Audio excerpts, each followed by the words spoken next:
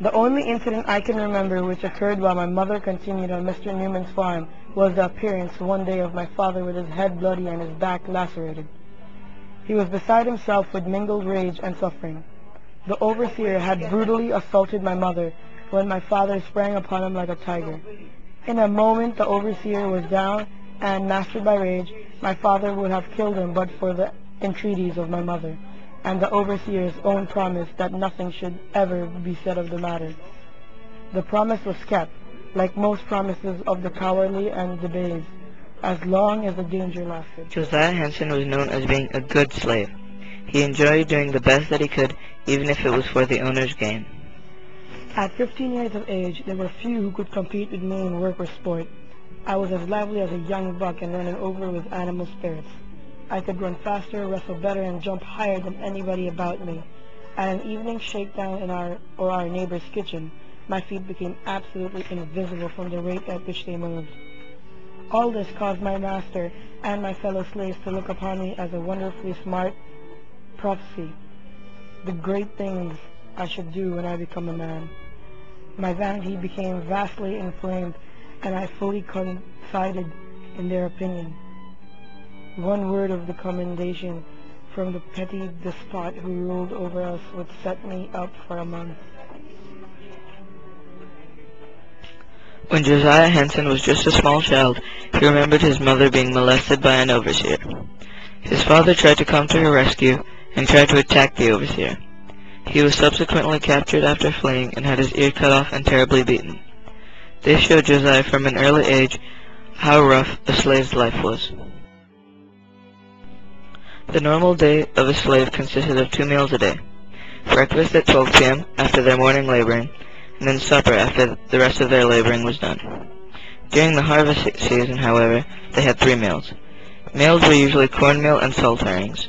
In summer, they were given more buttermilk and any vegetables they could muster for themselves on their own small truck patch. The clothes they were given were towelcloth and pantaloons. In winter, they were given an overcoat, but nothing fancy. Josiah Henson's first duties as a slave were carrying pails of water, and when he was old enough, he was promoted to doing a man's work. Growing up and through his life, slaves were housed in terrible conditions. They were lodged in log huts and on the bare ground. If someone had a wooden floor, it was considered a huge luxury. This was usually saved for house servants. This is impossible for people of our social status to think about, because wooden floors seems a necessity. The beds they had were made up of straw, boards, rags, and 1 blanket.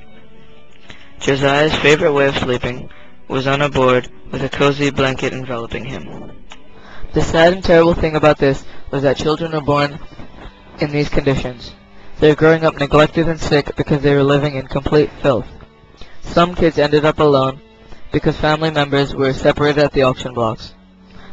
For Josiah Henson, his mother had to plead and beg with the slave owner to let her keep at least one of her sons with her. Josiah Henson showed faith in his owner his entire life. So, when he heard that freedom was up for grabs for anyone who wanted it, he felt like he owed something to his owner.